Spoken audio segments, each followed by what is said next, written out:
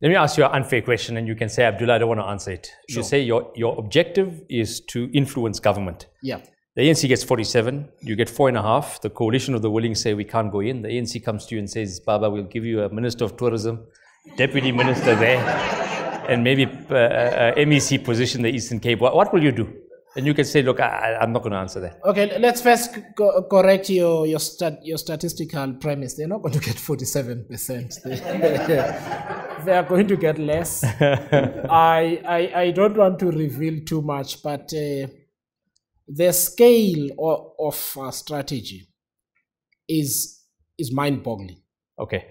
And if it comes together, you will see really serious change. Let me say this overall. We have already knitted a coalition together that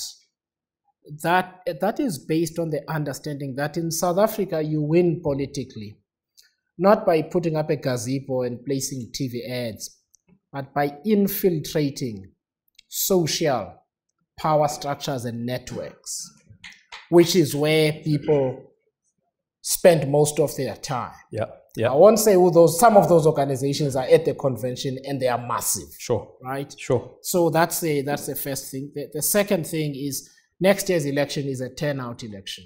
Yes. We have some tricks up our sleeves with multiple partners of ours to get that done. But to your point, it's less about the portfolios, by the way. I think it's about whichever the political parties are, it's about the agenda, the legislative agenda and the agenda of government and the quality of the leadership that goes on there and certain non-negotiable things. So let me give you an example. I'm told that if for instance, going into a coalition means, let's say with the ANC, that you've got to accept the criminal networks that operate within the leadership structures and look the other way, then the answer is no.